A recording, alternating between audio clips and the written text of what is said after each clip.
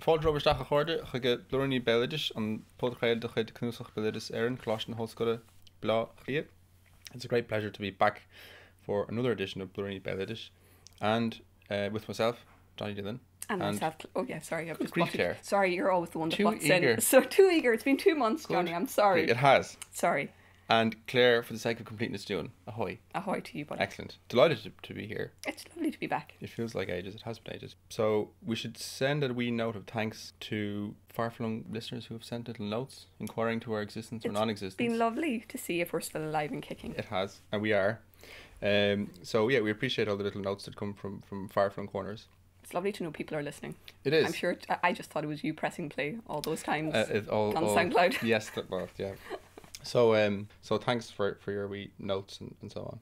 But to move to the focus of today's edition of Blúiríní Béaloidis, we're going to be discussing a creature that goes by many different names, and which in tradition is associated with learning and wisdom, like ourselves. Indeed. Which granted the hero, Fionn McCool, his wisdom, and granted our forebears likewise an enormous amount by way of economic reward, which we'll look at later, and was even emblazoned on the coinage of the Irish Free State in 1928. Yes, I remember those coins, but I bet certain younger generations now won't. They might not. They were bloody them. beautiful, much nicer than today's. The old euro. It makes my travelling a bit easier. Oh, don't even get me started. the barnyard, Percy Metcalfe made the coins with the animals on them. Well, they were unique, certainly, beautiful. and they captured so much of Irish tradition and history. Yes, they were totally beautiful. However, what we're talking about today are the gentlemen of the deep, the noble salmon. From the supernatural, traditional customs and beliefs regarding the salmon, more practical concerns, economic concerns, fishing, poaching, hunting. Then we'll look at some of the occult and symbolic associations of the salmon. And then we will also look at the popular, the motif concerning Fionn McCool and the Salmon of Knowledge and his thumb and so on, and where that seems to come from, and to link it into the kind of Icelandic or the Norse tradition, and back into the Indo-European tradition as that particular motif. It's a good topic, I think. I bet people will see the salmon when they first see the podcast and think, oh, Fionn McCool, here we go. Probably. But we hope we're going to dispel a few myths and maybe introduce you to a few more curious aspects of salmon in Irish lore and tradition. Should we start with the kind of material, practical concerns? Yeah, just worth saying a note about it. I always tend to do the boring practical nonsense stuff, but actually it's what I find most interesting in the kind of daily lived experience of people from our forebears on down to our own generation. But just a note to, I suppose, impress upon people how central fishing as a practice was amongst our forebears in Ireland, in that not only the individual and the family and the wider community, but it was so heavily relied upon, not only for physical sustenance, but also economic sustenance. So you can see the nutritional value that we know today. We're all about our omega-3s and all the healthy fats. I had salmon last night. I feel better for it. So you've got your nutritional value for families. You've got then the economic value for fishermen who would have made their living. We have accounts in the annals of the archive, if I can find it here. There's one from a gentleman from County Kerry where he was speaking about, I was 14 when I started fishing. My father was a fisherman. All belonging to me was a fisherman. Brothers and all. There was fishermen and they were very superstitious, which we'll come to. But we just get that feeling of it being a family business. Generational thing. Absolutely. Yeah. From father to son, grandfather, onwards and backwards. And it being the only livelihood that many families would have had in maritime communities along the coastlines. And we'll see this kind of come up in how frequently the salmon appears in customs and beliefs all along the Atlantic coast and the Pacific coast as well. It kind of charts the migration of the salmon.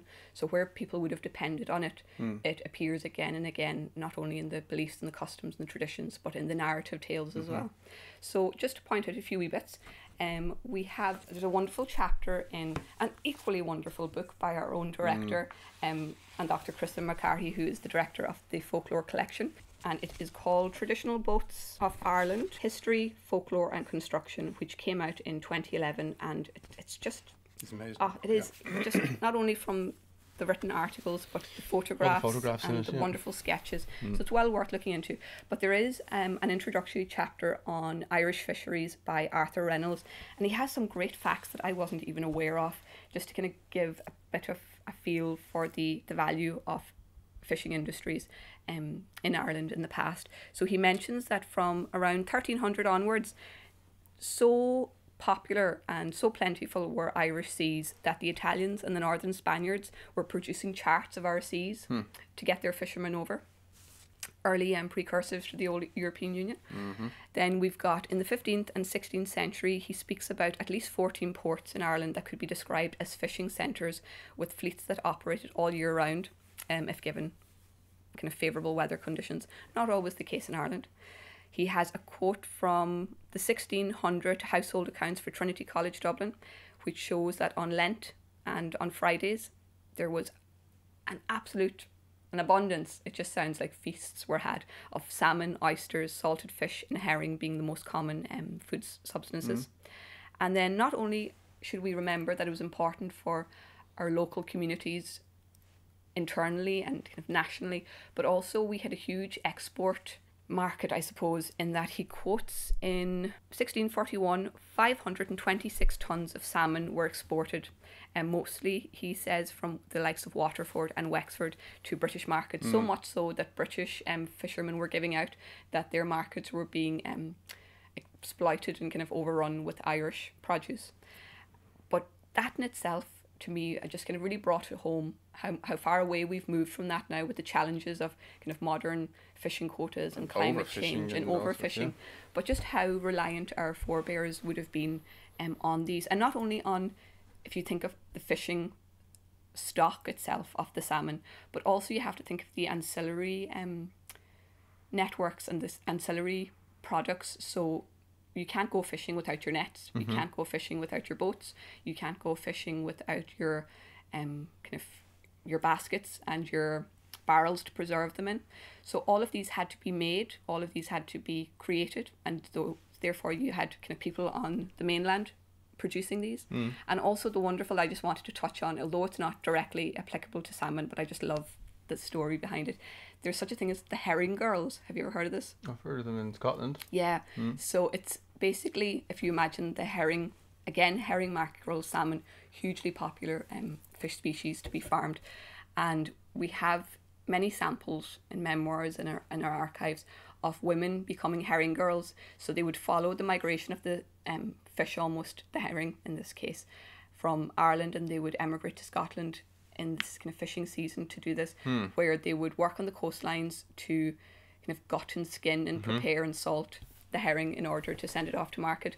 But Daniel O'Donnell, who is our wee Daniel, his mother actually in her memoir wrote a beautiful piece about being a herring girl in the Shetland Islands. So these women, this would be their livelihoods as well, and they would quite beautifully, I say this romantically now, I probably would have hated it, but they would have travelled with the migration of the fish to follow it all along the coast from southern England all the way up to Scotland in the islands, being herring girls and kind of salting, gutting and skinning these fish. There's Ewan McCall, Singing the Fishing radio ballad 1947. It's amazing, absolutely amazing, where he'd had these recordings before the age of documentaries, but he'd have these recordings that he'd made with herring fishers, and he followed some of them mentioned the girls who came to do the gutting and all this, and they're talking about their hands splitting open from the brine and stuff like this as they went along.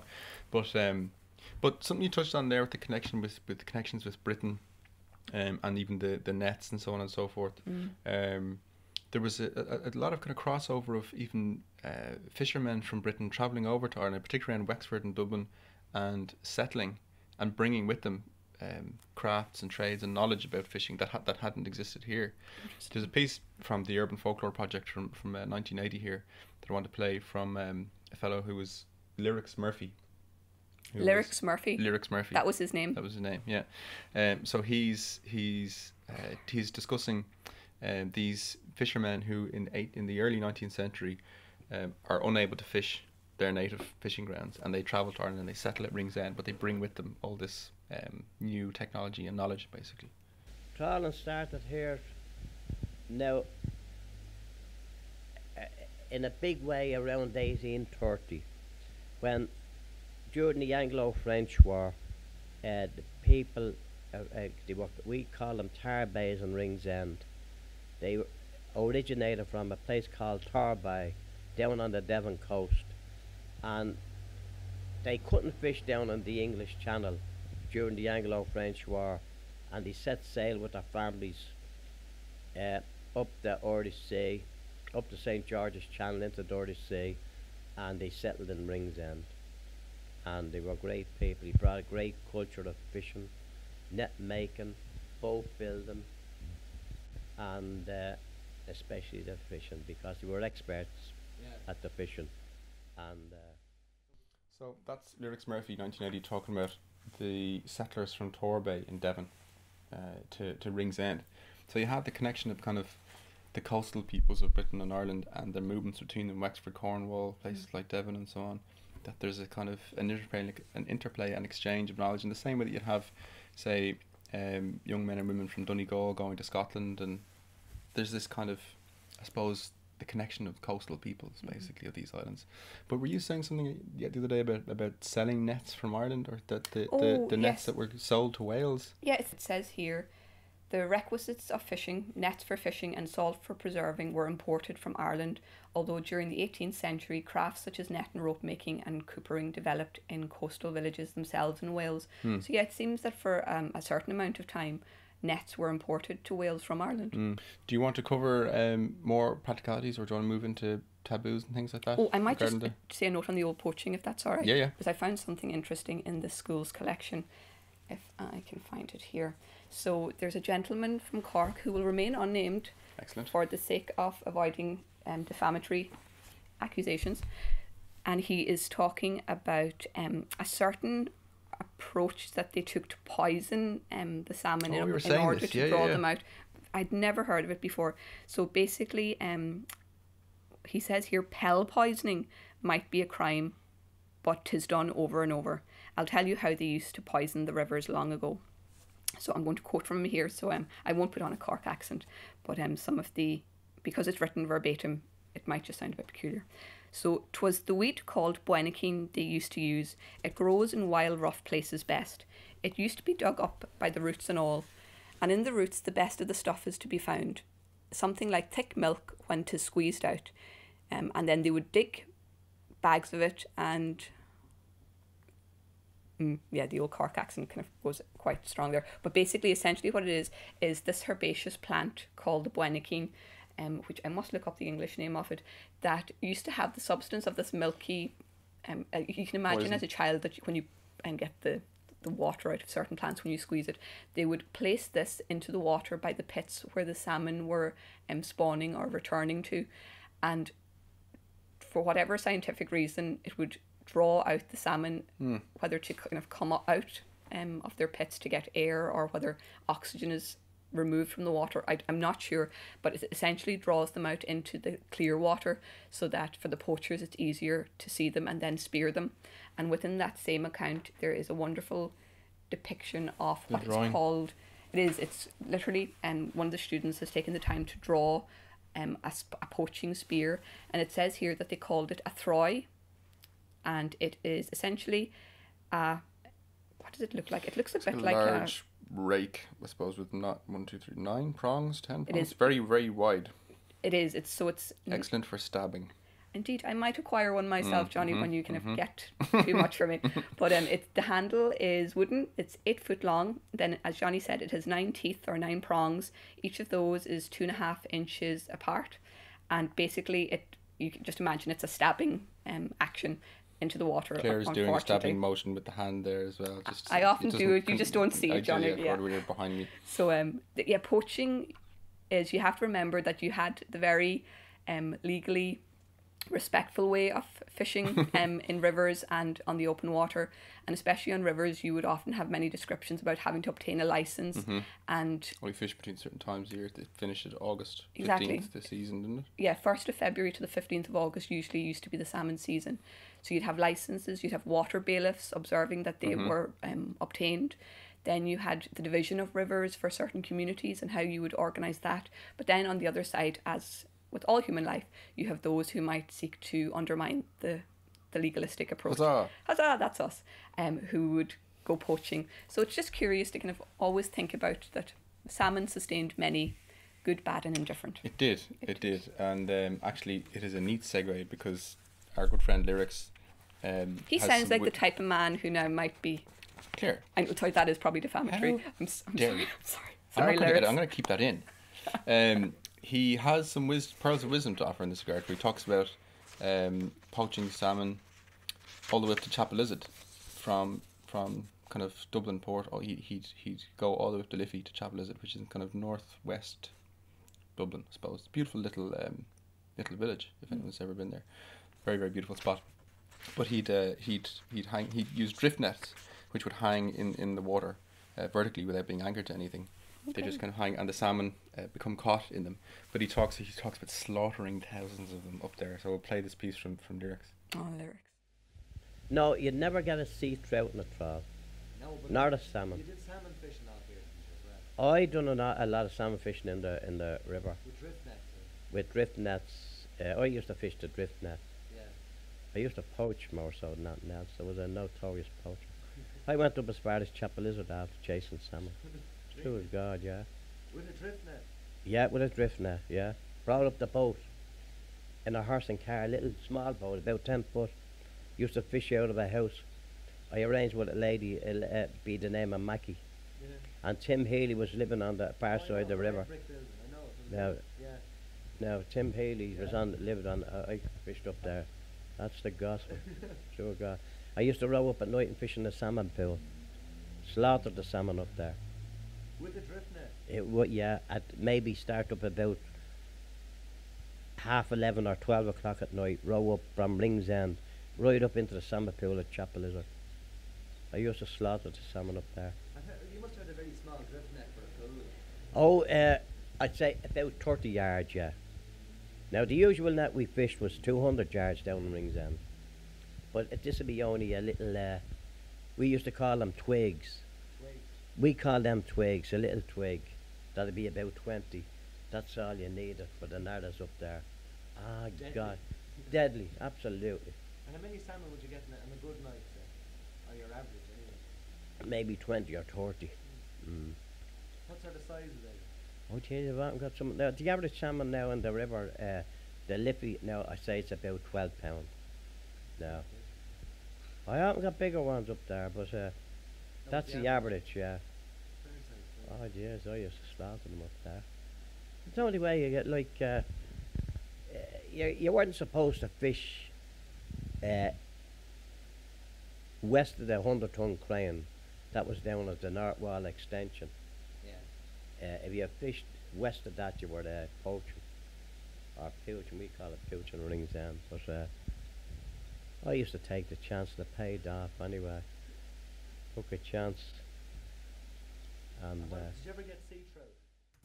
No one cares about the sea trout. Got to take your chances in life. It's amazing. There's another piece which relates to, again, it's our good friend Lyrics describing the process. He was talking about fishing in the Alexandra Basin, which is a kind of basin, is a part of Dublin port. It's a kind of, I don't know how to describe it really. You can tell we're not the fishing kind, Jonny. I don't know what you're talking about.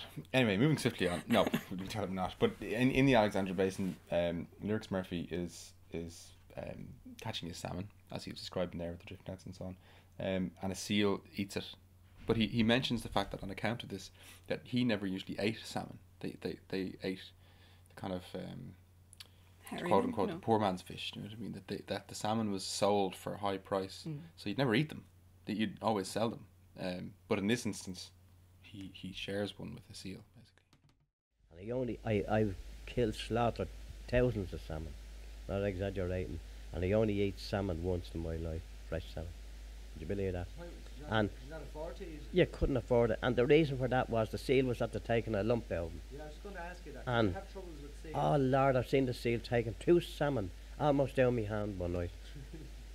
He frickin' he was after them, he must have been chasing them, or maybe there was 2 seals, but as soon as he hit the net, he took it. I was going for the salmon and he took the blinking netting all down to the bottom of me. Was this far up the river or was it in the estuary? That was in the pond, Alexander Basin. That happened to me.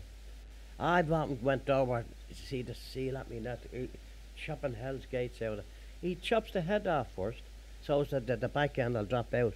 And when the back end the back end of the salmon drops, he's down after he has it. Very cute. Very clever. Oh, they're clever, yeah. And what seal was that? Was it the grey seal or the black seal? Ah, the common grey seal. Grey seal. Yeah, they're very numerous around here. They come from Lambay Island and around the Bailey Lighthouse from the caves, you know. And is there any name for him other than the seal? Well, in Ringsend we call it the sail. The sail? The sail, yeah. The old sail took one on me last night. He always left a trademark. And he'd damage your net too, maybe. Smash a few maces of your net. I think he had his belly full that night. He was actually working good though. And there was a big lump out of the salmon anyway. So you couldn't put it on the market. So we cut it up and eat it. It was the only time I remember ever eating salmon. Would the people ever have any? So, Near Expertly slaughtering salmon in their zillions. And we should but only apologise eating for the Father Ted fecking and blinking. Should we? I don't think we should. Chopping Hell's Gates. What an amazing phrase. Isn't it? But he says that despite all the amount of that he caught and fished, he never ate them. And that basically they were sold and they couldn't afford to eat them, so he had to sell them. But hence that just shows the value of the salmon in Irish life. And the markets and the market so on. value. But there's another nice little piece which I wanted to play that relates to the markets. These are it describes the role of the fishermen's wives as they would go to the market. And in this particular instance, Mag Doyle from Ringsend in 1980 collected again with the Urban Folklore Project, an amazing project where we have all these kind of tapes. Folklore is taped urban interviews. as well as rural. Absolutely. But she's giving an account of the fishermen's wives at the fish market, and after a good day and having had several halves of porter, they have to get a taxi home basically because they're blasted. So that's what the skipper's wife had to do. She had to have a hand in it too. She used to go to the market, and then if they got too many halves coming home, they come home in a cab. If it was a good morning, you know what I mean? I don't know what I'm saying. They say, oh, they get back at that time. Sure, a few halves had knocked them, a few glasses of port that knocked them off because it was good stuff then. But now that was what the fishermen and the wives had to go with them. All skippers' wives. If the skipper was the owner of the trawler, well, his wife would go. But if it was an outsider, they'd have to go, you know. And then we had all the salmon fishing in Ringsend. I told you about that. They start it opened in January, but they wouldn't start to fish till February. And there'd be lovely big spring fish. Now, the spring fish, it come around about the very end of January or the 1st of February, and you'd be getting them. And if there was spring fish that was landed and were only 7, 8 or 9, well, they wouldn't be never 7, 10 to 8 pound to say it was going to be a bad season because they were small. But if you got big spring fish, up to 12 or 14 pound, 20 pound weight, they'd have a good season. And we used to be, that's my mother's time. Now that'd be sold at 6pence a pound and 8pence a pound, 10pence a pound or a shilling a pound. That was all they got for them. And then they'd fish from them up till the first week of June. And then the pale net would go out. What we call the pale, you call grill now in the market, the small salmon. They'd be from £7, 6.5, 7, and down to £5 weight or £4 weight. Well, they'd be getting caught out there in hundreds. And they'd be brought in, they'd be only sold for 4pence and 6pence. They got 6pence down to 4pence a pound for them at that time. There's a woman who knows what she's talking about. There's an entire language, isn't there, to the whole industry. And even the fact that just, kind of she talks about the skipper's wives. Look, everyone has to do their lot and pull their bit. It's amazing. It reminds me again of in Singing the Fishing, there's a lovely quote from a woman. She's a Scottish woman, I think. That Singing the Fishing, people should absolutely hunt it down and listen to it. I found it hugely inspiring when I first listened to it. It was one of the things actually that got me interested in folklore years and years ago. It's all about the fishing communities in the north of England and Scotland, but there's a woman describing, I think, around kind of the setting of fish at markets and the mixture of kind of hardship and poverty and work and so on. But she's that you're never ashamed to be a fisher. No one is ever ashamed to be a fisher. This is what they said. There's a kind of pride in the hard work that goes along with it. But I suppose that is some of the practical aspects between the markets, the export, the netting, the technology, the interplay between kind of coastal communities of Britain and Ireland, and to move maybe to some of the, I suppose the salmon had associations that went beyond the practical concerns and into the more abstract or symbolic or supernatural, or that involved belief in a sense. And that was kind of touched on by Lyrics Murphy in the last piece of his that we played, where the interviewer at the time asked what was the name for the seal, and he said it was called the sail, which touches on a common theme, I suppose, in particular as regards fishing, where it's taboo. There's a taboo against directly naming the particular fish that you're in search of, that it was viewed as being kind of extremely unlucky or fatal in certain instances. So we've quite a bit of material to maybe run through some of the different types of names, places from not just Ireland but in further afield, other countries around the North Atlantic, where there's a taboo against the direct naming of the salmon. Will we go through some of the different names and associations and taboo names and so on that were? I think that so. The salmon went by. Such a curious aspect of fishing lore, which in itself is hugely broad and rich, and it's worth, if you are interested, to kind of, we'd be happy if you want to get in touch, because we have a special edition of Béaloidis which was dedicated to fishing lore, Sean in the northwest of Ireland, in Donegal, and I think down into Sligo, would have written about fishing tradition and lore. Then you've got Barbara's book, you've got a huge amount. Islanders and Water Dwellers, there's another Absolutely. here. Chris's book, Traditional Boats. Numerous drawers here in the archive on various aspects, so it's worth, if you are interested, just to kind of get in touch, because we can only ever cover a certain amount here. But do you want to go through a few of the names? Well, yeah, I suppose just even to cover the basic idea, again, when you were talking about popular belief and custom, which outside of these hallowed walls people would often term as superstitious, what you often find that large amounts of these attend those aspects of human endeavour that have large amounts of risk attached to them. And so if you consider the lives of fishermen and both the danger in which they place themselves daily as they kind of traverse the sea and so on, and rivers, or also the economic, the importance of I suppose the sense of their having to kind of succeed economically, basically, and catch as much as they can, and how, you know, at the start of a season, as Mag Doyle was explaining, you can have a bad season, you know, a good season, or the fish were sometimes believed to follow a certain person. Whoever caught the first one, that person was lucky, or likewise unlucky. So ideas of luck and bad luck abound. But on the boat, it was often extremely bad luck to mention certain animals, certain professions or types of people, but also certain types of fish. So we have a kind of, I suppose, a listing of some of these. In parts in County Galway, the salmon was referred to as umbuchel, or umbuk, or umboyo. Other parts of the country was described as umbrad. In County Kerry and Kirkcalina in the southwest of Ireland, he was called Undina Usul, or the gentleman. In County Down, he was called Cold Iron, or Cold Iron Fellow. That's going to be your superhero name, isn't it? That Cold Iron Fellow, I have it emblazoned on a cloak, which I'm going to be the Grey Lady, the way I'm going. My superpowers are those of baldness and intense stress. My superpowers are I don't know, the ability to have existential crisis moment to moment. I'm quite organised, so I think I might just organise criminals into Neat little rows. Absolutely. Amazing. This is going to be the most boring film ever. To the Gentleman of the Deep, Claire. Sorry. Other sources: the redfish, by English and Scottish fishermen. This is how he was known, but not called the salmon.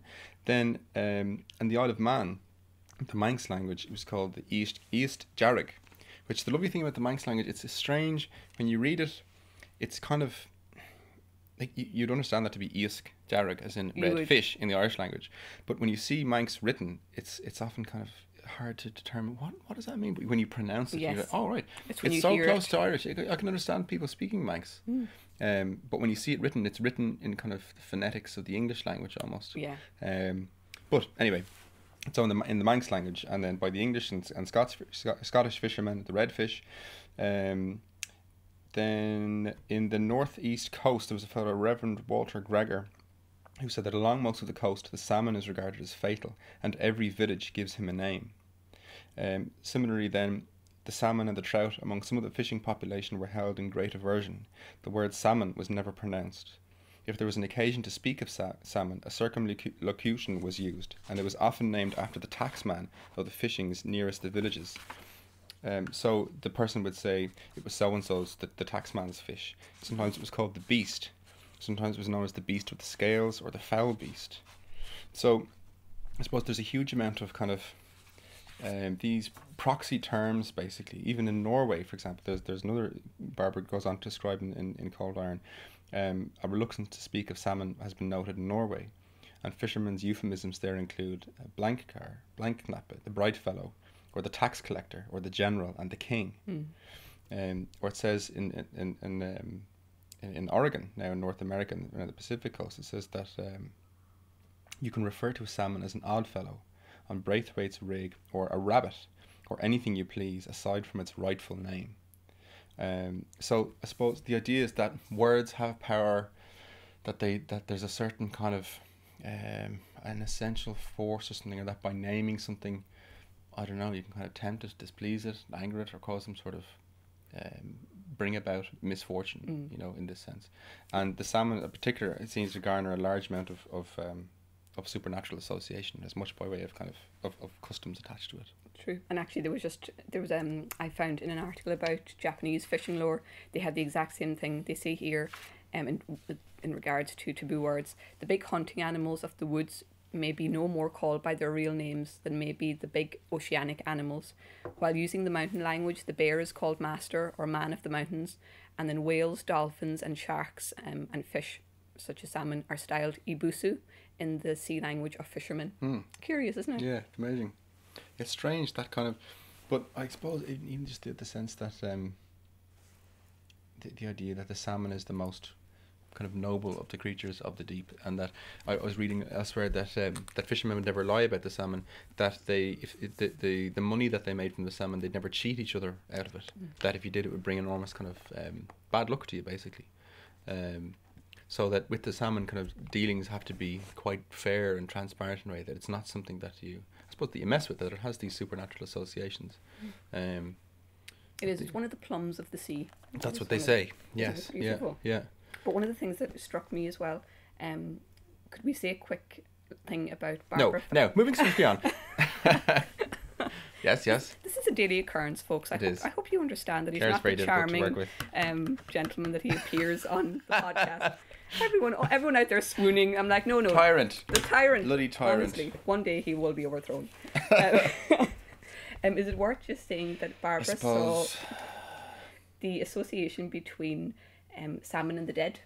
Yes. Is that yeah. I have a bit of that. Great minds are thinking like you? here, Claire. I have printed some of that material off. We can wait till No, go for it. No, yeah. Just for it, because it just struck me. That the salmon has drowned people. Yes. Yeah, very dark. So this idea that salmon, or kind of black salmon, depending on colouring, would be associated with the souls of the dead. And Barbara has a story here from Glencolmkill in County Donegal. It's given in its original Irish. Oh, sorry, I have a frog in my throat. Or is it? It's not a salmon. Rather than the Beatha, no. Oh yes. Leaving me. Could be, yes. We'll have to touch on that. But one night, some years ago, there was a crew from Glan fishing salmon a bit out from this place. And when they took the salmon into the boat, they came on a big school of salmon. There were 30 in it. They heard the most dog-like crying they ever heard in here at this beach, and they got afraid. And after a while, this crying changed to laughing. And they were listening all the time, and they thought eventually that it must be people who were drowned in the old days who were there. And they rowed home as quickly as they could, and it got rough and the night changed. And all the salmon they got that night, they were as black as the devil, and they were making out that they were all the people who were drowned. And you see that kind of motif given again. I think I've only seen it in Donegal, but I do imagine it appears elsewhere, where they link it directly with people and give names of those who died in certain areas previously. And then when certain unusual aspects of kind of fishing occurrences happen, they link the fish to those who've gone before. Yeah. So the salmon and the dead. They impressed itself on me that bit as just a strange, I don't know, just the strange symbolism or the description of it. But there's another piece that was mentioned where there's kind of a noise attached to them, so there's laughing and crying and so on. But that they were attached to the fairies in some way. in County Antrim, in Glenariff. There's the idea, it says, there was some idea here at the time that the salmon, a certain sort of salmon, had some connection with the wee folks. There's another example again of not using the fairies Yes. in tradition. You don't call them the fairies, or you don't say a ghost is a ghost. You say the good people, the gentry, the noble people, or whatever, the huisle. Anyway, it says, I can't recall it clearly, but I seem to have heard it. What I do know is this, I heard this as well, and a Glenravel man was telling me about it no later than a few weeks ago. If they're gindling salmon, that means running your hand under a stone easy and tickling them till you can dab or catch hold of them. If they're doing that in Glenravel even to this day, and the salmon squeals, they'll leave him alone and not catch him. They say he has some connection with something or other. So there's this idea that they're kind of connected in some way to the world of the supernatural, which makes sense when we look at the early literature and all. One of the most common ideas for among Irish people, I'd say, would be the idea of the Salmon of Knowledge. Yes. A lot of people, even the school children, would be familiar with the story of Fionn McCool, Ireland's kind of mythic champion and seer, poet figure, who eats the Salmon of Knowledge. Mm-hmm. And in eating the Salmon of Knowledge gains this kind of supernatural omniscience of the cosmos, basically. So where do we even start with all this? I suppose Well, when we say eating the Salmon of Knowledge, yes. it's the sucking of the thumb. Yeah, well, yeah. So there's an old seer druid chap, and he's trying to catch the Salmon of Knowledge.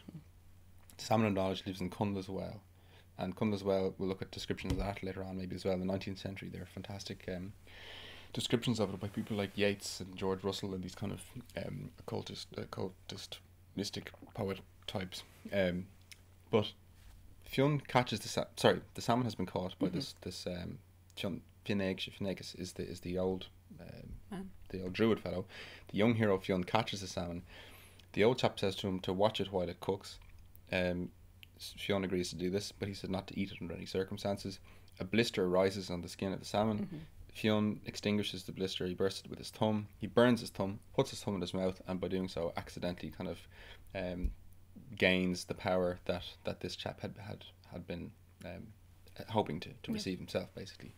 But one of the kind of the treatments of this topic is from Thomas O'Rahilly's Early Irish History and Mythology, which is a bit of a tome. It's an amazing book. It's wonderful. Yeah. You're just here being dragged across the table here. He talks about the wisdom of Finn and the source of wisdom, and he talks about the idea of the other world as being this source of wisdom, basically, and how it becomes kind of embodied in the salmon. So, in this text, in 1946, the Dublin Institute of Advanced Studies published this. An amazing institute set up by De Valera to study early Irish literature and this kind of school of astrophysics combined together, and they do this amazing, bizarre kind of work. So, it says here, in Celtic belief, the other world was the source of all wisdom, and especially of that occult wisdom to which humanity could not, except in very limited degree, attain. One of the characteristics of the god of the other world was his omniscience. Then he goes on to say that this otherworld deity was polymorphic. He was often regarded as possessing or assuming animal shape, for example as a horse, or as a bull, or as a wolf. As he could fly through the air, he might be conceived of as a great bird. Similarly, when the other world was conceived as situated beneath the sea or a lake, the appropriate shape which the god would assume as a denizen of the waters would be that of a salmon.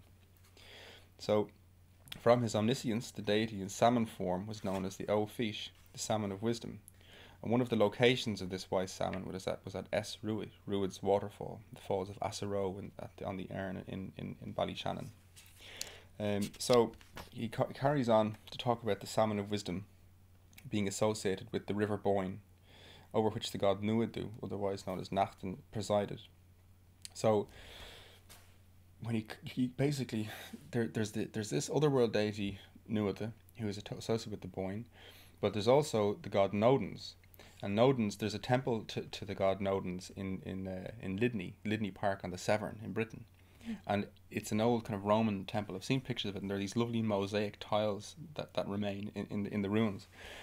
And in these kind of mosaic on the remains of this temple to Nodens, there's a representation of him in which he has a triton with an anchor in one of his hands, and opposite him a fisherman in the act of hooking a salmon.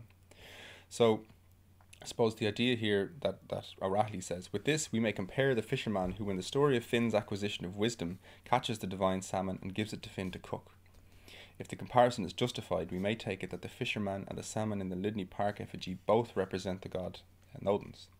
So, I suppose there's the idea that the omniscience of the otherworld deity is anthropomorphized and finds representation as some animal that goes to the sky or goes to the water, and that the individual who partakes of that animal, who eats it or consumes it in some way, then gains the omniscient occult knowledge of that deity, which is kind of mediated through nature. They then access it, you know. And the idea being, I suppose, that O'Reilly suggests that he connects Nuada to Gol MacMorna, who's Fionn's kind of sworn enemy. They're always vying with one another for leadership of the Fianna, the warriors that Fionn leads. But he sees Fionn as a version of Lugh, this mythic hero, whose father, Balor, is also this one-eyed kind of tyrant, basically. So he draws all these kind of parallels. He also just drops in these hilarious little things like he'll name drop some person and talk about, like, for further information on this article, see this, but it's actually totally useless, devoid of any worth. Men are very bitter, aren't they? They're an extremely bitter lot, but not They as are. bitter as women, Claire. Now, moving swiftly on. So what he's suggesting is that the deity finds representation as an animal, and that there is a history in Irish tradition and in British tradition. There was a Salmon of Knowledge who lived in the Severn River in Britain, and so you have the deity, the creature, and they're both one and the same. So Fionn eats of the salmon, basically, and then he gains this supernatural knowledge. But did you hear the thumb and the kind of chewing with his thumb is how he gains this knowledge? Yes. And O'Reilly talks about old druidic practices that were used to gain prophecy Yes. knowledge. The imbus frusni. Dahio Hogan speaks about this too. Yeah, where the practice was to chew the raw flesh of a pig, or some other animal, and then to kind of make incantations over to offer it to the deity, and to then to sleep, and when you would sleep, that this wisdom would come to you, basically. One of the things that just in that same vein that struck me in terms of etymology was Dahio Hogan, when speaking about the hero traits of Finn, he looks at the words used to measure meat in the past, that you could get mere and ordag. Yes, yeah. And in Irish, like, mere is finger. Ordag is thumb. Yeah. And he wonders whether there was a certain crossover between the chewing of flesh and then someone misreading the word mere as in just like a morsel of meat to mean mere finger or ordag thumb. It's I have no definitive answers, but isn't it just it's amazing. fascinating to think about these little he aspects. talks about O'Reilly talks about the banning of this practice of imbus frusni by St. Patrick, as it could make these invocations to demons, as he said. But I mean, he also talks about the bull feast or the bull sleep, where hides of bulls were left in the hill and the person wrapped themselves in it. You've told me about this. And yeah. slept, and then they'd have this knowledge imparted to them, whatever. But it seems that the idea of kind of chewing with a view, chewing flesh, offering it to the deity, so then the deity, I suppose, becomes perhaps symbolically understood to embody the animal, whatever, and that when you sleep, then having made this offering, the wisdom will be granted to you, basically. So there's a motif, I guess, that fits in with the kind of occult or esoteric or whatever arcane practices, in this sense, that then become part of the attributes of heroic Fionn as a seer figure who has this access to this kind of knowledge. But apart from the attribute of the kind of the and in some instances it's not just sucking his thumb, but he chews it to the bone. Yes, yeah. In fact, I have from Dúnar Finn from the Irish Text Society, I have a short, well, it's actually quite long, but illustrated a short bit out of it, where it's talking about Fionn's prophecy, and again, this all having been granted to him by the Salmon of Knowledge, where he sees basically the ruin of Ireland coming. He says, Oisín, who's Fionn's son, canst thou tell us something of the prophecy of the son of Cool? Did the prosperous king predict that angels truly, and then ... the text is unknown. I shall tell thee a clear tale of hardship, great Patrick, son of Copernicus. This is from the Colloquy of the Elders, where Patrick and Oisín meet, and the kind of the Christian order and the pagan order kind of ramble around Ireland together. And every event I am predicting will be torment to thy heart. Once Fionn took a seat in the east above the glen at Fresh Ben Aether, which is Howth in North County Dublin, when he saw a thick cloud coming from the north covering Ireland in an instant. Those nearest the king, son of Cool of Alban, were myself and dread Usker and Cuilta, son of Ronan. I first speak, battle honour, to great Fionn, high prince of Alban. What is that dark cloud from the north which has covered Ireland in an instant? Then dear Cuilta said to the son of Cool of Alban, put thy thumb beneath thy tooth of knowledge, and leave us not in ignorance. It is woe, dear Cuilta, Fionn says. The prophecy lies in the distant future. The Danner crossing the Muirnean will force their wickedness on the men of Ireland. They will destroy all Ireland, both cultivated, plain and brake, for 200 full years. That will be Ireland's fate. He goes on in such a cheery mode for the next few stanzas. But he's describing the Danner, or the Danes, the arrival of the Norse men and the Norse people to Ireland. Which is interesting, actually, I suppose, even in the context of Fionn describing the Danes and the Norse and so on, because Dahi he connects the idea of the Salmon of Knowledge and eating of the salmon to gain this omniscient knowledge as being a borrowing from that of Sigurd the Volsung in the old Icelandic tradition, where Sigurd eats the dragon Fafnir's heart, and then he can understand the language of the animals, and then realizes that somebody's plotting treachery against him, basically.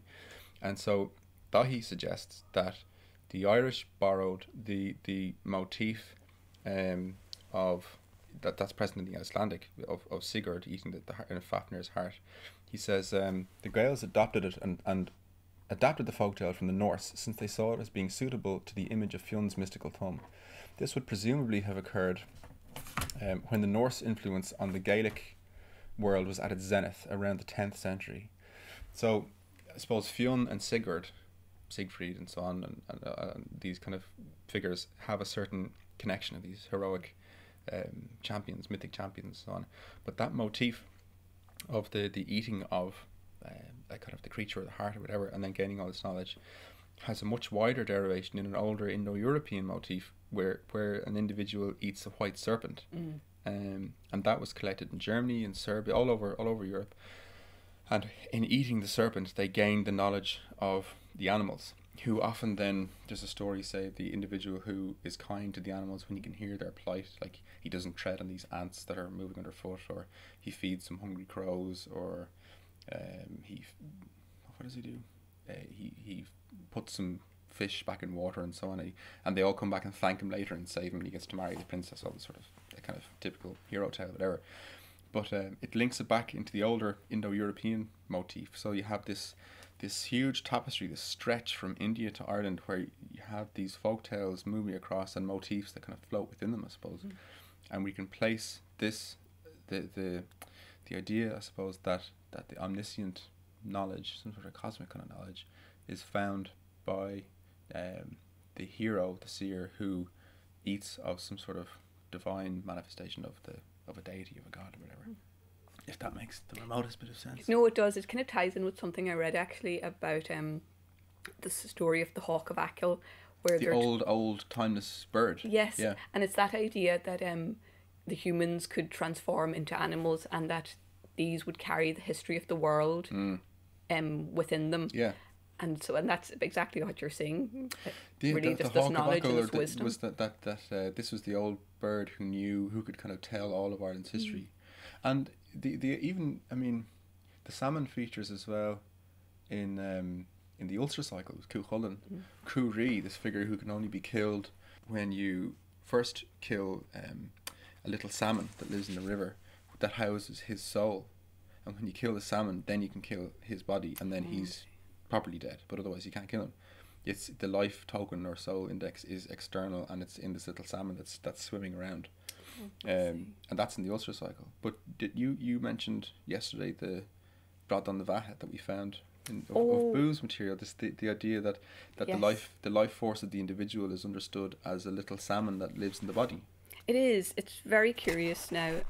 So essentially, Professor Boo Almquist, who was the head of the department here, and who sadly passed away, he has numerous tales that he's transcribed over the years, but one of them is Bradán the Beatha, which is from Kerry, and he's basically told the story of two men who go to a wake. One eats a huge amount when offered, and the other one doesn't like to eat in the presence of ladies, so refuses the bread. And then as they're walking home, he kind of takes some kind of turn, doesn't he? And essentially a salmon appears from his mouth. Comes out of him. Comes out. Which is like the Guntram legend, the butterfly. Yes, It's the exactly. same idea. Sorry, yeah. No, you're quite right. So the salmon literally comes out of him. The other gentleman, fearing that this is his life force and that he is dying, takes the salmon, goes back to the wake house, asks for some minuia or kind of meal. Pelenta, what's that made from? That grain, Indian meal stuff. Exactly, Yeah, it is Indian meal. yeah. We only call it minuia at home. I don't know what it's. But essentially, asks for some of that, puts it in a handkerchief with the salmon, goes back and feeds it back to the fellow. the dying man, which reminds me of that bird yesterday that we saw, but that's Scraggy magpie. yes, that's not for Yeah, he the podcast. wasn't the best looking. No. So feeds it back to the gentleman and he is restored. And it's this idea that every human being has this life force within them that manifests itself as a salmon or Bradán the Beatha.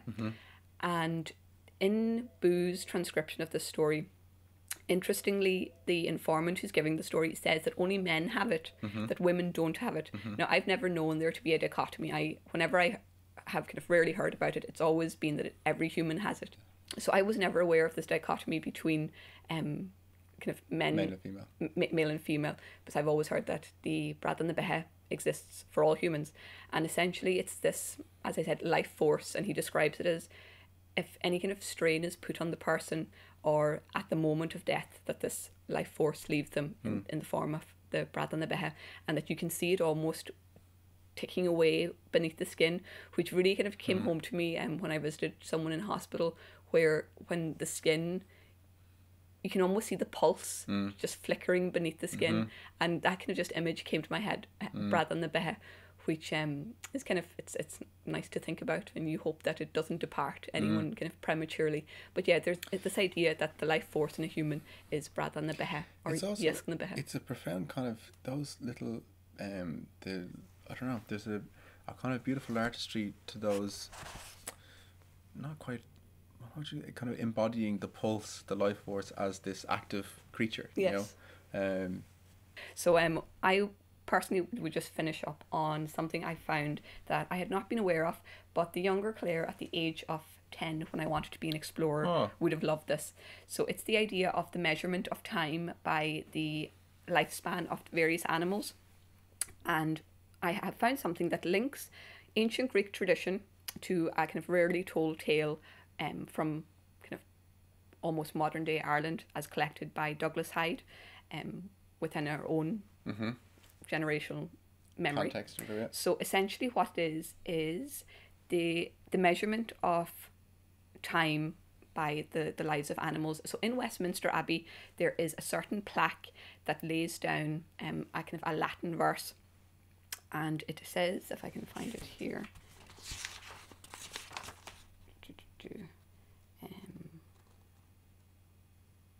so it reads, "If the reader considers prudently all that is set down here, he will find the end of the prima mobile. The boundary is threefold. You add dogs, horses and men, stags and ravens, eagles and huge whales. Whatever follows multiplies by 3 the years of the passing earth. The spherical globe shows the archetypal microcosm." Amazing. And essentially what it does is it gives each animal a lifespan, and then you have to work it out. So it's this little verbal riddle. And this has been seen in Greek tradition, Latin tradition, Italian, Spanish, Portuguese, Breton, German, and it also comes down to kind of our own Irish tradition. To give you a sample of a German tradition so that you can kind of hear what it sounds like. Not in German, I should say. A town lasts 3 years, a dog outlasts 3 towns, a horse outlasts 3 dogs, man outlives 3 horses, an ass outlives 3 men, a wild goose outlives 3 asses, and on it goes. And then if we compare that to an Irish version, you've got the Book of Lismore. We have something very similar, which reads, "A year for the stake, 3 years for the field, 3 lifetimes of the field for the hound, 3 lifetimes of the hound for the horse, 3 lifetimes of the horse for the human being, 3 lifetimes of the human being for the stag, 3 lifetimes of the stag for the ousel," which is a bird, 3 lifetimes of the ousel for the eagle, 3 lifetimes of the eagle for the salmon, 3 lifetimes of the salmon for the ewe, 3 lifetimes of the ewe for the world from its beginning to its end. And thereby you figure out how long the world will last before Armageddon appears. Nice. Which someone has kindly worked out, and they've taken that It's 59,050 years. This reminds me of something I'd mentioned yesterday about the Salmon of Knowledge and the fact of the idea that the salmon dwelt in a hidden well, a supernatural well, and that the salmon received its wisdom from nine hazelnut trees that grew around the well, and then hazelnuts dropped into the waters, and the salmon partook of the hazelnuts, ate them, and then gained all of this wisdom. There's a little poem, a little piece here, and George William Russell, AE, describes, he says, a cabin on the mountainside, hid in a grassy nook, where door and windows open wide, that friendly stars may look. The rabbit shy can patter in, the winds may enter free, who throng around the mountain throne in living ecstasy. And when the sun sets dimmed in eve, and purple fills the air, I think the sacred hazel tree is dropping berries there. From starry fruitage waved aloft where Cumla's well o'erflows, for sure the enchanted waters run through every wind that blows. I think when night tears up aloft and shakes the trembling dew, how every high and lonely thought that thrills my being through is but a ruddy berry dropped down through the purple air, and from the magic tree of life the fruit falls everywhere. She was talking about this hidden well of knowledge, which we should endeavour to search for in our waking lives. But it's curious, I read an article about wells and rivers and lakes being kind of a source of potent power in early literature for the acquisition of wisdom and knowledge. So whenever you see that in tales that you're reading, everything's there for a reason. So if you come across water, particularly fire, those kind of symbols, think about what they represent. Shall we? We shall. Let's. We should be more like the salmon. Should we? Yes, we should. Striving, endeavouring nobly against the currents of our time to return to the source of all knowledge. To be consumed by... Not full of fatty omega oils plastics. Necessarily. No. That's another podcast. Returning to the well from which all knowledge springs. That should be our aim. We should leave it there, I yes, suppose. we should. I think we've probably lost a few. I think we've lost a few on the way there, Claire, not going to lie. Yeah. But that was a great pleasure to be back again. And then next month, with some sort of other unintelligible topic, we shall return. Indeed. And tas ydw gyn gymaint slant yn Bradán go bhfuil cardio. Gydírach agus, well, slán lagi. See you next month. Indeed. Bye.